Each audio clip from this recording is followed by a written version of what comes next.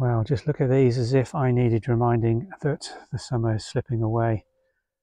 Most beautiful crop of small, if rosy red, eating apples. And this tree usually does very, very well. But one thing I've noticed this season is the amount of bird damage we're getting on these apples.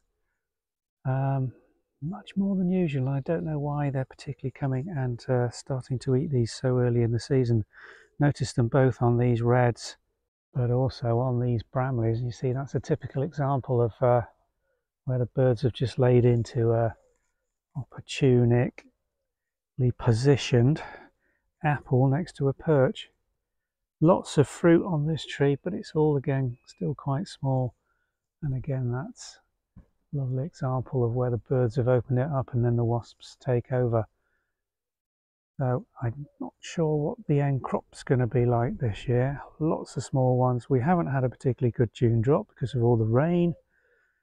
And I think I'm probably going to have to pick this apple tree over, which at least I can do on something this scale. It's not too big, quite a young tree. It's probably only about 15 years old and has been pruned quite aggressively to keep the low branch shape to make picking the apples easy.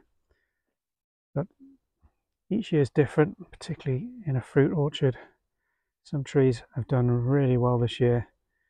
I thought it was going to be a spectacular year at blossom time because we had such a good flow of blossom and there was no late frosts.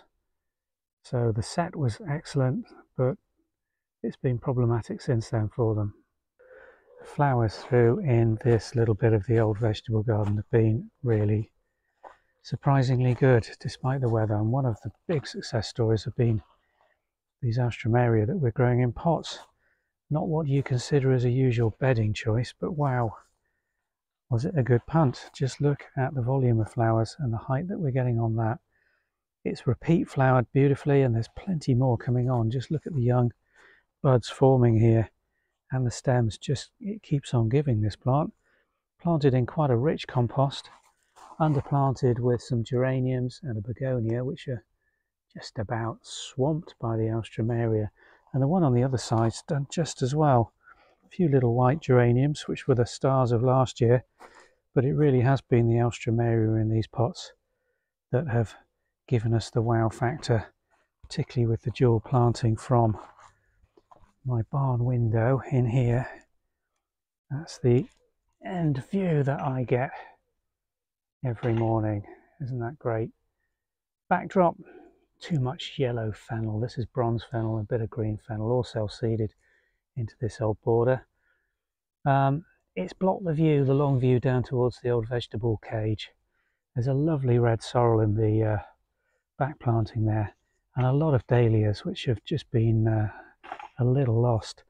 And the other big bonuses that we planted at the end of last season, didn't think they were going to do too much because they've struggled to get a grip, have been these hydrangeas. Really lovely blasts of big flower heads, and they've been this pure white for about 2 to 3 weeks now, just starting to brown off. But the colour contrast in front of that green upright behind them with the bright orange daylilies and then the autumn daisies behind those. Got a little bit of purple loosestrife. Then it gets a little bit mucky behind there, as you can see. Our building site almost completely obstructed by a living fence of bindweed, which is just absolutely loving it. And I'm just letting it go because where you can, it is pretty enough. Although I know I'm going to regret that. I think all that's going to be dug out using a mini digger over the next couple of months when they come to do the landscaping, so I'm not going to worry too much about that. The garden here, as I say, it's in a calm phase. You tend to go into August and a lot of the early flowering plants are finished. The big flush of roses that we had here earlier in the season, which are always so spectacular, now completely finished. Just a little flush of late colour coming in there. So it's all about the whites, greens and yellows right now. And it's quite calming, particularly in the evening light when it just starts to get a little bit dim. That's when these colours really pop. Well, I hope you've enjoyed that mini tour of the garden. As things develop, we'll show you the progress. Got lots to do this weekend. I'm particularly keen. I'm going to do a video and show you these hostas in pots, because these again have been a real success story over the course of the last 6 months on the back of this barn. They've done so well. Quite a few new varieties have been added, but they've stood the test of time, virtually slug free, and they're still looking absolutely wonderful. And the poodle agrees, of course, he always does. Anything for a quiet life, hey Ted? Yeah, say goodbye. Thanks for watching.